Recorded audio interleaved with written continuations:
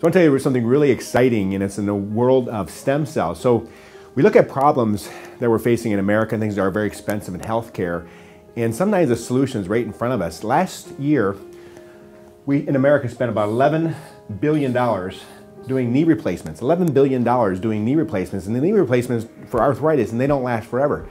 The average person that got a knee replacement waited about 13 years before they got the knee replacement. So for 13 years, they were suffering before they got a knee replacement, then cost $11 billion.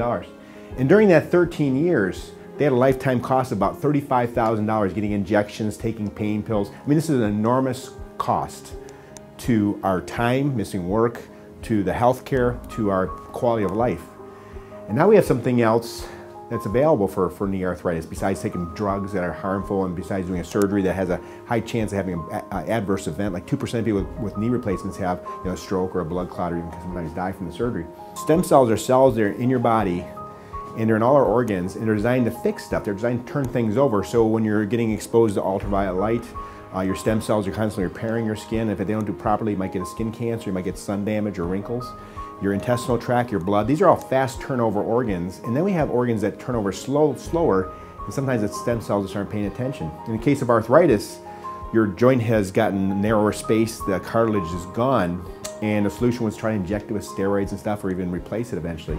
But now we found that if we inject stem cells out of your own body, stem cells that we obtain from your fat, it stimulates the cartilage to start healing itself and actually attaches to the cartilage and grows new cartilage. When we first started doing this was about a decade ago, and we were seeing improvement and we weren't sure what's happening, but now the evidence shows us that we're actually growing cartilage back. We have studies now going on 5 years where the people had their knees injected or joints injected, and their pain is still not returned to baseline. They still have significant improvement of their pain and disability and function. And they've done MRIs and scopes and show that this is actually cartilage is growing back, large defects, bone-on-bone arthritis. Even the most severe cases of arthritis have responded to stem cell therapy, where before we thought, oh, it's too bad, they have to get a knee replacement. One of the limitations of stem cells had been the fact that insurance doesn't pay for it yet. There's things like the FDA approval of stem cells as a drug. And so we figured out how to kind of deal with these problems.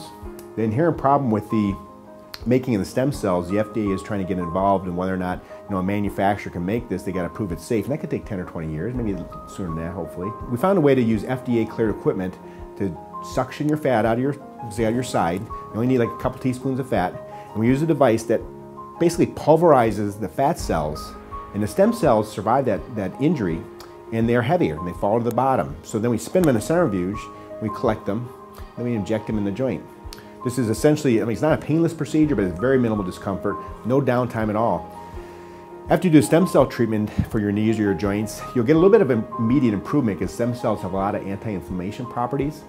And then they start healing over a period of about 6 months to a year, but you actually feel a lot better in about 2 months. But you continue to feel better for up to a year and a half, and it stays stable, we know, for about 5 years.